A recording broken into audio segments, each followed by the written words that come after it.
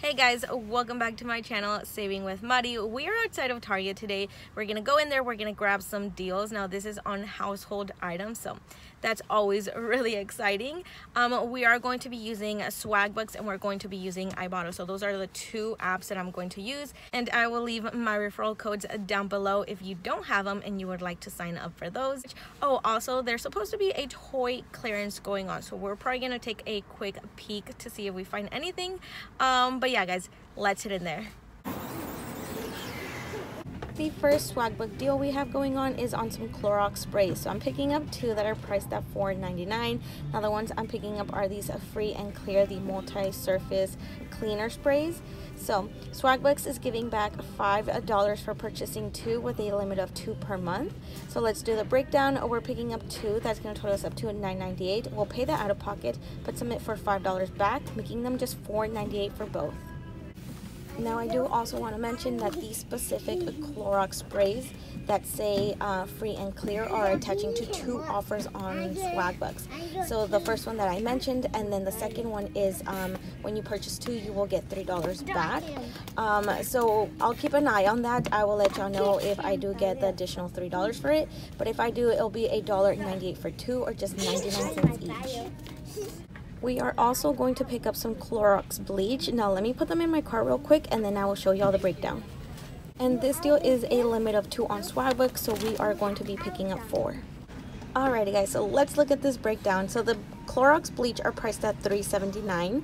Swagbucks is giving back 550 Swagbucks, or $5.50 for purchasing two. So right now we're at $7.58 between both of them. We'll pay that out of pocket, but submit our receipt, making them just $2.08 for both, or $1.04 each.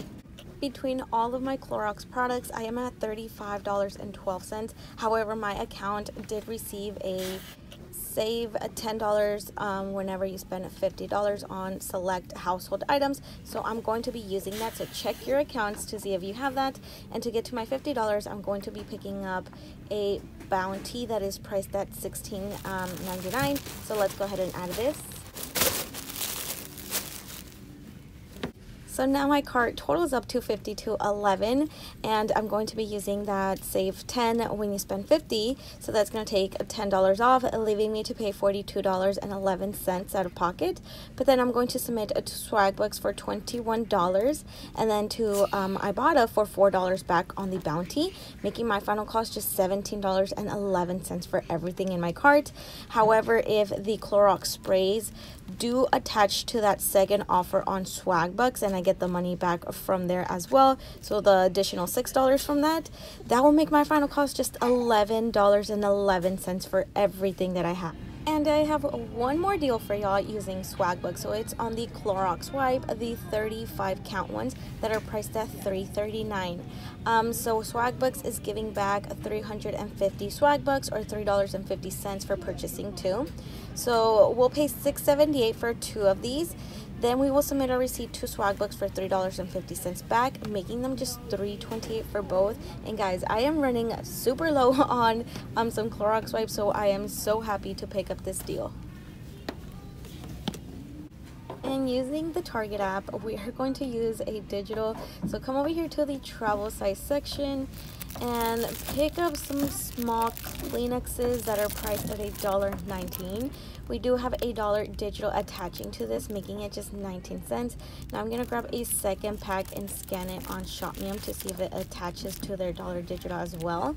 I'm going to scan it first to make sure, but if it does, we will take both. If not, we will put one back. So I went ahead and scanned it on ShopMeum, and it is not attaching, so we're putting one back, but the $1 digital from the Target app does attach.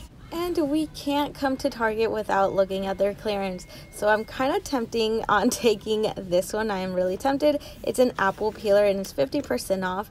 And I've seen it before and I kind of want it, but I don't know. They also have these toys down here, and I know these should be on clearance. So I'm going to take a picture of their barcode and go scan them. The vending machine is on clearance for $39.99. It was almost $80. And then the food counter is on clearance for $54.99. We are in the toy section and I'm not really seeing any clearance. So like clearance tags are the yellow tags. These are more of their regular sale tags, so I'm gonna keep looking. I don't think we're gonna have any luck at this Target with the clearance tags or clearance toys. They only have like regular sales. So they do have this end cap, and not everything on here is on clearance, so it's not really what I was looking for. So let's just go ahead and check out with what we have.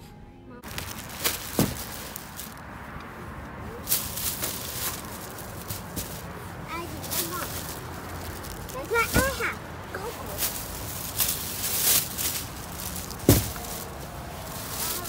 what's you?